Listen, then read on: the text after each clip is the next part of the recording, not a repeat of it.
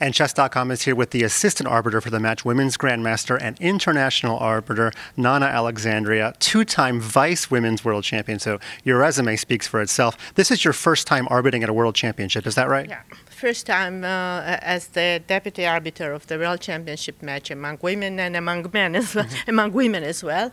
I myself played 2 world championship matches, and this is the first time that I am on the stage when I cannot see the spectators, and it's quite dull.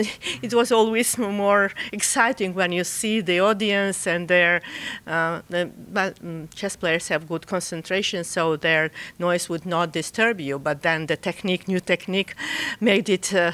Right. For the viewers that don't know, we are in a very special room where the audience can see in, but you can't see out. It's like a mirror for us. This is what I say. So you're saying it's a little bit disorienting. Is that it? Yeah, that's it. What I say, because you cannot see anything, their reaction, what's happening in the, and it's always very emotional to see how the spectators react to the moves or whatever. So it's always more interesting. And this is the first time I'm like in a cage and I cannot see anything. But what's happening on the stage, of course, is very interesting. Let me ask you, it's supposed to be a soundproof room, and I know that a cell phone went off at least once on the other side of that glass. Could you hear that cell phone in here? Nothing. Have you heard any sounds? Nothing is heard.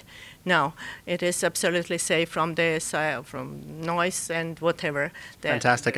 What's the mood like in here? Can you feel the players' tension? I mean, is it that the English word would be visceral? Can you really feel the tension? Yes, you know, when the match started and Rogers, they asked me, how do you feel if you're somehow in the same mood as if you play? And I said, no, not yet. But later I found out that I am taking the same regime as I used to play.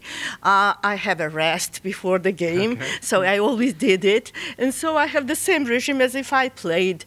And of course, the tension is felt, although we still have only draws. So you want to be in top form as an arbiter? Yeah, I hope so.